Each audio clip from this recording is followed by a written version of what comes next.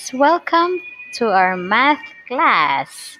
Okay, for today, we're going to have our lesson about dimension. We have thin, thinner, and thinnest. Okay, let's have some examples. The first pencil is thin, the next one is thinner, and the last pencil is the thinnest one. Let's have more examples.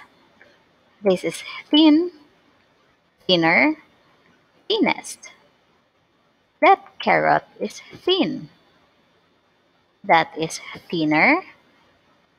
And that is the thinnest. Okay, let's have some slices of cakes. Which one is thin? That one is thin. That one is thinner. And the last one is the thinnest. Okay, thank you so much for listening, kids. Bye-bye.